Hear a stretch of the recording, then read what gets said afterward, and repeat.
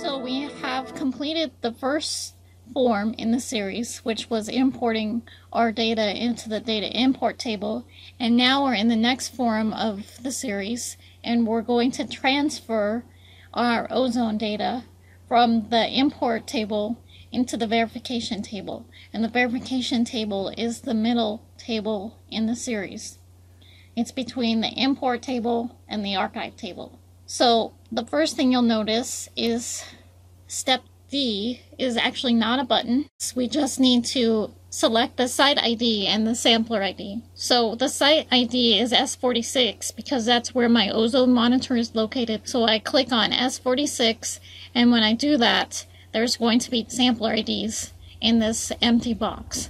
So it's going to populate that box when I click on site S46. So now I need to select what sampler, and the ozone sampler is IN03. Just a note here that if you have your new import text file and it has multiple pollutants in it, for example, you have a data logger, and the data logger logs your ozone data, your PM2.5 data, your MET data all together in the same text file, just remember you have to do one pollutant at a time. So you have to complete the entire import process for ozone, then go back through the steps and do PM2.5, then go back through the steps and do meteorological data.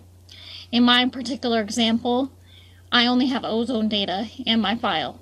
The next thing I need to do is I need to tell the toolbox how to copy the data from the data import table into the data verification table. Remember that the data import table is basically it's the same as the new import text file, and it's got the same column names as that file. So everyone that uses the toolbox has a different new import text file with different columns names. So we need to tell the toolbox what each of the columns represent. The way we do that is by assigning the columns in the data import table to the preset columns in the data verification table. And also note that columns and fields are the same thing. So if I say fields, I'm actually talking about columns, and if I say columns, I'm talking about fields. I use the two terms interchangeably. How we do this, what I call field mapping step, is we click on the E, the Setup Transfer to Data Verification button. So let's click on that and see what happens. So that brings up this screen, and what this is, it's a query in Design View. There are two panes in this query, and that's the top pane here that stops right here. So this gray area in this box here, and this is the data import table, and it shows the columns in the table. This bottom pane currently just looks like a blank table, but what it's formally called is the query design grid. And so what I need to do is map the columns in the data import table, which is here, to the data verification table using this grid. And I'm going to demonstrate how to do that. Once you get this down, it's pretty easy. First thing I need to do is pull these columns from the data import table down into the query design grid. So I need to select every column in the data import table. So the first thing I do is click on the first column, and that is the column below the asterisk. And in my situation, that is the date column. In your situation, it might be a different column. It's just the one that's always immediately following the asterisk. So I'm going to click on that date. And then you need to click on the last one in the list. And in your case, you might have to scroll down. There might be a vertical scroll bar here if you have more fields, and you would scroll down to it. But what you need to do is that on the last field, you need to shift click. And what I mean by that is hold down your shift key on your keyboard at the same time you left click on your mouse, and that is going to highlight all of the fields. So shift and then click. And I can see that now all of my fields are highlighted. To get my fields into the blank query design grid area, I need to drag them in I click anywhere in this highlighted area and drag. So click and drag on your mouse. Oh, see what happened? I clicked instead of clicking and dragging. So I just need to do this again. So I shift click on the last one to get these all highlighted. That's okay. Everyone has these things happen to them and it's perfectly fine. And now click and hold the mouse key and drag it in. And you want to drag it into the first column in this blank area. And then when it's in there, you release your mouse key, and now the fields are in what used to be the blank query design grid. And notice when I release the mouse that each of the headers spread out, one per column in this design grid area. So the next thing we want to focus on is this append to row. So what the append to row represents is the columns in the data verification table. And these are the columns that your data are going to be copied into. So for the date field and the time field, the toolbox guessed that they should be copied into the date and time field of the verification table. The only reason the toolbox guesses this is because the column names in the data import table and in the data verification table were the same. When the toolbox makes these guesses, you should verify that it made the correct guesses. For example, does the date field really contain the dates, or does it contain both the dates and the time? I'm just going to make sure that there are actually dates in there and times in the time column. So I'm just going to open my new import.txt file just to check it really quick. So yeah, my dates are in one column and my times are in the other column. So in this case, the toolbox correctly guessed this. So I can close that and minimize this. And you'll notice the append to row is blank for this concentration field. So if I don't assign anything to this append to row, then the toolbox is not going to move my concentration data from my import table into my verification table. So you definitely want to assign a field in the append to row for concentration. That's very important because otherwise we're not going to have any concentration data in the toolbox. So to do that, click in the append to row that's blank for that column. Now you'll see I got this drop down arrow on the right side of the screen. So I'm going to click on that and I am going to find the concentration field in the verification table. So this shows all of the fields in the verification table. And I need to tell it what field to take this concentration from the import table and put it into the verification table. So I need to find the concentration field, and notice there is a scroll bar here. There is many fields here, so you can scroll through them if you're not seeing what you need. But in my case, I don't need to use the scroll bar, and I can just click on the concentration field to select it. Now there were only 3 fields or columns in my data import table, and all 3 of those columns have been correctly mapped to the columns in the data verification table. It was easy, right? Note that in my example, I only had to map 1 field, but when you import your data, you might need to map more fields. So the append to row for you might be blank for more of your fields. You just complete the mapping process 1 column at a time until all of your columns that you need to copy from the data import table to the data verification table are mapped. Also note that if you had multiple concentrations, so for example, you had a concentration value for your ozone data, a concentration column for your PM 2.5 data, a concentration column for your CO data.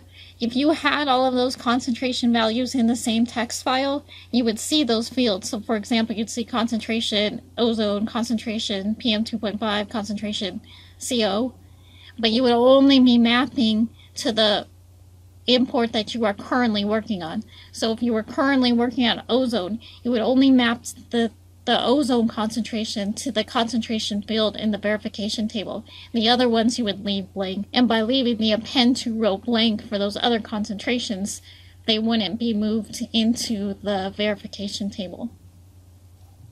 Also note that there might be some columns in the data import table that you don't want to move to the verification table. For example, perhaps there's a whole bunch of extraneous data in your data import that you don't need to have in the verification table. And if that's the case, you would just also leave the append to row blank for those columns. And if there's any question at all on how to do your field mapping, please do not hesitate to call your instructors, because we're here to help you. So since I've completed my field mapping, I'm just going to do a quick check to make sure I did it correctly. Date to date, time to time, concentration to concentration looks good. And then all I need to do is save this. So to save it, I go to File and then Save. And now I can close the Query Design Grid. And remember, when you're closing a table or a query, you want to use this bottom X and not the top X. That will completely close the toolbox. So I click on the bottom X to close this query, and now I am back on the transfer to verification table form, and I've now completed step E. I'm ready to move down to step F, which is to transfer to the data verification table from the data import. Also note that once you set up your field mapping, that unless something changes about your text file that you get off your sampler, you don't have to map again. So when I go back in and import another ozone file, I would just click on this button and it would already show the field mapping. And all I would need to do is confirm that the fields were correctly mapped. And I am going to click on the step F, transfer to data verification from data import button. And what this does is it copies the data into the fields I told it to. So it's going to copy the data from the data import table into the data verification table based on that field mapping step. So let's click on that button. And you're going to start getting real familiar with these message boxes because they come out throughout using these forms. Don't be scared by them. They're just telling you important information. Just read through them. And what it's saying is it's about to run an append query. What an append query means is it's going to add records to the table. So go ahead and click yes. That's what you want it to do. And it says I'm about to append 336 rows. What you want to do here is verify in your database logbook that the numbers match. So I check in my database logbook, and yeah, there were 336 records in my new import text file, so that's okay. And I click on the yes button.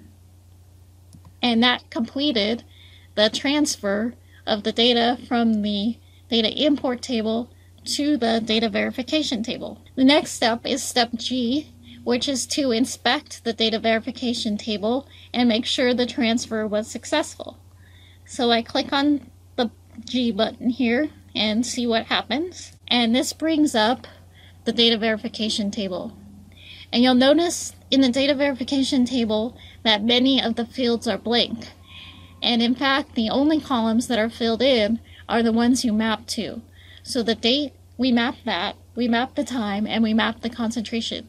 And those are the columns that are filled in by the toolbox. And that's what we want to see. But I would recommend scrolling through the data, making sure there's not any blank rows or anything else weird like symbols in your data or something unusual like that. So I'm going to scroll through this real quick and make sure it all looks good. And it does. And as we work through the other forms and the other buttons, some of these other fields are going to get filled in by the toolbox. So when you see this table again, it's going to look different because some of these other fields are going to be filled in. So I'm going to click on this X button to close the verification table, the lower X. And we're back in our form. And the next step is step H, update site ID and sampler ID. And when I click on that button, the toolbox is going to begin filling in some of those columns that were empty in the verification table. So this time it says you're about to run an update query. And what that means, an update query is going to change existing data or fill in blank fields. And that's what you want it to do. So click yes. And again, we want to verify in our database logbook that this number matches the number in our new import.txt file. 336 is correct, so I click yes. And now I'm kind of curious on what that did. And remember that these buttons that are gray are multi-use buttons, so you can click on them again as many times as you want during the import process. So let's take a look at what the toolbox did. Oh wow! So now a bunch of these fields that were blank before are filled in.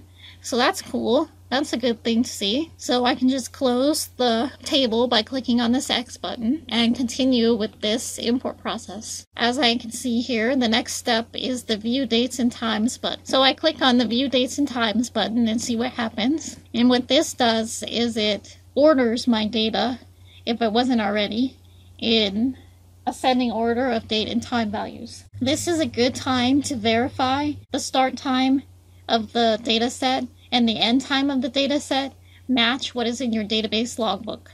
So I'm going to do that. So 8/8/2013 at 9 o'clock, I check in my data logbook, and that is correct. That's what I had. And if I use this vertical scroll bar, I could see the last date and time in this file is 8/22 at 8 in the morning. And that also matches what I have in my database logbook. So I can go ahead and close this table by clicking on this X, the lower X. Notice that the next button on this form, the header for this button says potential dates and time corrections. So this is a button that you might not need to press for your data.